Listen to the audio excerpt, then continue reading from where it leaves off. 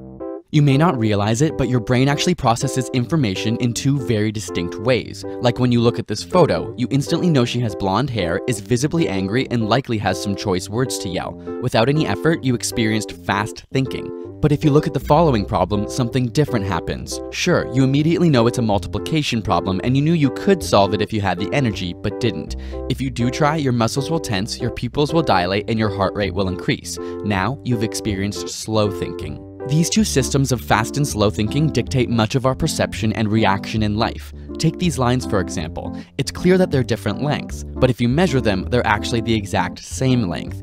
Even now that you know, System 1 or your fast thinking can't stop seeing the illusion because it acts automatically. A similar effect is seen here. Which figure is the largest? Again, they're all the same size, but the suggestion of perspective and depth causes your System 1 to interpret the picture as three-dimensional, even though it's on a flat two-dimensional surface. It's making quick work of the available information, and so your conscious System 2, or slow thinking, must compensate after the fact and choose not to believe your intuition or instinct. Want to see your System 2 in action? I'll show you a string of 4 digits, you read them aloud, then add 1 to each of the original digits.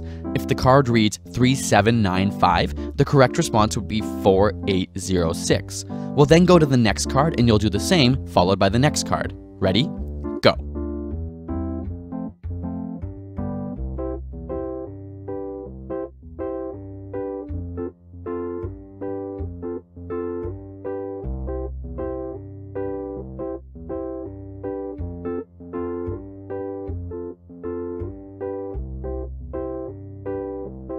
Few people can cope with more than 4 digits, but even harder is add 3. The interesting bit is that though your pupils would have dilated, you often become effectively blind when you fully engage System 2. Did you notice the color of the text change? Or how about the fact that the numbers completely changed when I put them off to the side? Listen to the following puzzle. A bat and a ball cost $1.10. The bat costs $1 more than the ball. How much does the ball cost?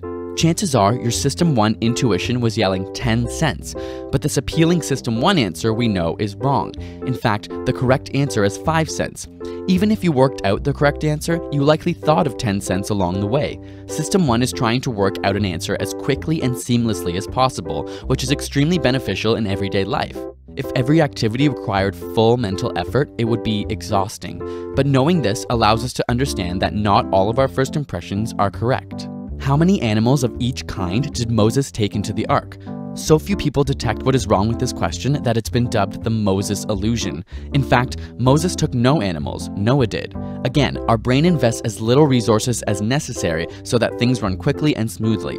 Because Moses is not abnormal in the biblical context, System 1 unconsciously detects an association between Moses and ark and quickly accepts the question. In a similar way, System 1 generates context without you knowing. Reading each of the following may seem fairly simple.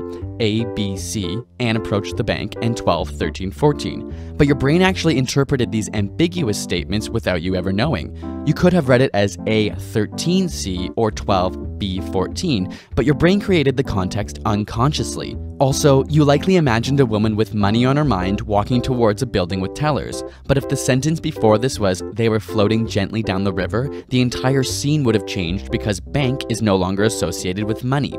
Without an explicit context, System 1 quickly generates one based on previous experience. In this case, you've likely visited more banks than rivers, and so the context is resolved accordingly. This ties into a concept called priming. For example, if I said wash, how would you complete this word fragment? Most would see soap, but had I just shown you the word eat, you'd be more likely to see soup. In this way, both eat and wash prime your thoughts. Though System 2 likes to think that it's in charge and knows what's going on, the truth is that priming effects have even been shown to affect and modify behavior. These arise in System 1, and you have no conscious access to them. If you'd like to learn more about the thinking systems in your brain, check out the book Thinking Fast and Slow by Daniel Kahneman, which covers it in great detail. I'll put a link in the description which you can check out. Got a burning question you want answered? Ask it in the comments or on Facebook and Twitter, and subscribe for more weekly science videos.